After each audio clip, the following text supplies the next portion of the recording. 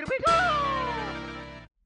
Ladies and gentlemen, welcome to your quick tip for this week, where we are going to cover the Google Chrome extension Read and Write. So think of Read and Write as your all-in-one toolkit for all things accommodations whenever you're working within Google Drive. As you can see, normally our individual pricing, it's kind of pricey. However, this little lovely link right here says free for teachers, and it is 100% free for teachers. And it's not just the skimmed down version of the software. No, it is the full-blown version of it. Let me show you what it does right now. So I've got a Google Doc open at the moment. I'm going to open up my Read and Write extension simply by going to the puzzle piece and clicking into that. And now you notice up here at the top of the screen that we have all of these different icons that have popped up.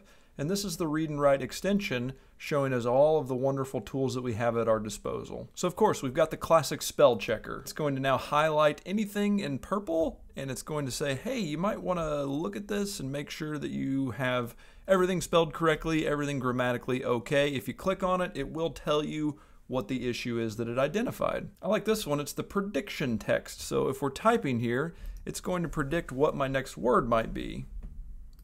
Link. Between. The. To. Of. The. World. And as you can see, or as you can hear, I guess I should say, it also speaks those words to you. Got a built-in dictionary, so on any word that you want to get a definition of, you just click on it and it'll give you the definition up here. This one might be my favorite. It's the picture dictionary. You just find any word on the page, picking. There you go. You get little visual representations of whatever word it is. If you click play, it's going to read the text aloud to you. Discussion question of the week. Are you picking up any of the new Apple products? Not bad, not bad. We've got a screen mask. Help us keep those words lined up on that page so that if we've got an extra long document and we have trouble figuring out which line we're on, we can just do this. You can make yourself a voice note. Excellent job finding just a wonderful tool this week to share in a quick tip video, Ronnie. Kudos to you, sir. And right over there to the side is our text help audio recording. Excellent job finding just a chef's kiss. Now, the little caveat that there is to getting Read and Write for free is that you have to choose. So they have two different products. Both of them are outstanding.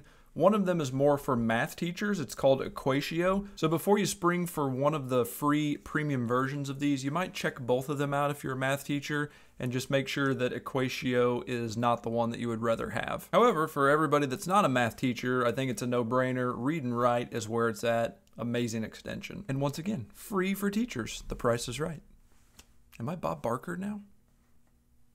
Yes. Yes, I am.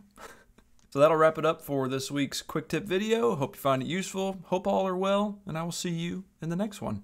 Bye.